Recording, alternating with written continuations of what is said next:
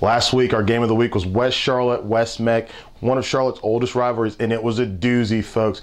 Slow game early, 7-0 going into halftime, but later on in the game, we had some big plays, some turnovers. West Charlotte went into the final minute of the game leading 21-20. Surely they had things in hand, except West Mech was able to get into field goal position, kick a field goal with under 10 seconds to go, and West Mech gets the win in a rivalry game.